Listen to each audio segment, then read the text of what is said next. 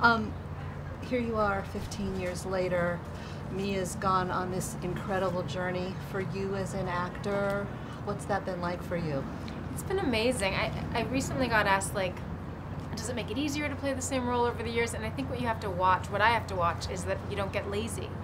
Like, on Fast and Furious 5, there was so much that I kind of went back and watched 1 and 4 and yeah, 4, and I tried to like revisit it to see like where we had been and sort of, you know, that was my way of preparing. So it's fun when you sort of have a catalog of stuff to look at.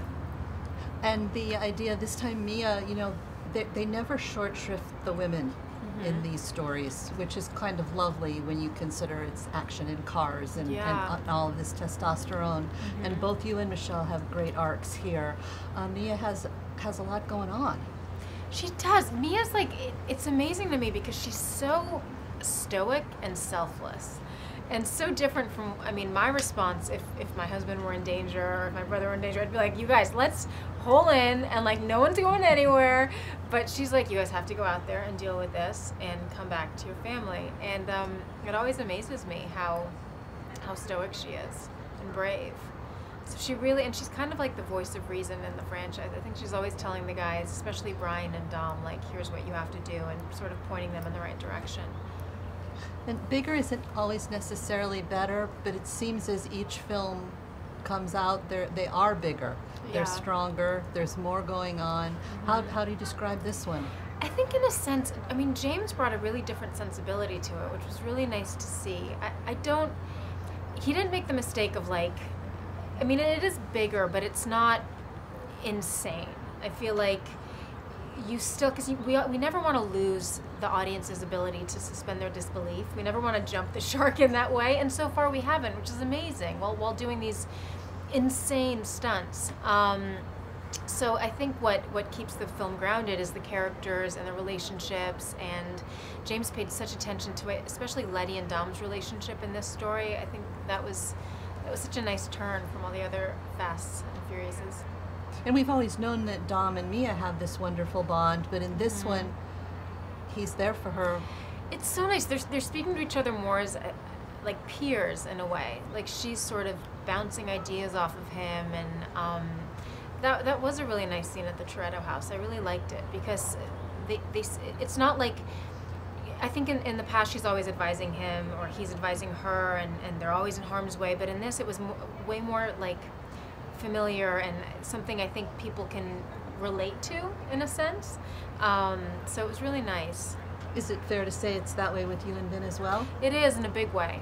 It's really nice with Vin. I often confide in him, and it's rare with Vin that like you have quick conversations. Like with Vin, everything goes deeper and deeper and deeper, which is really nice. Mia's a mom now. She has a toddler. You're a parent now. Yeah.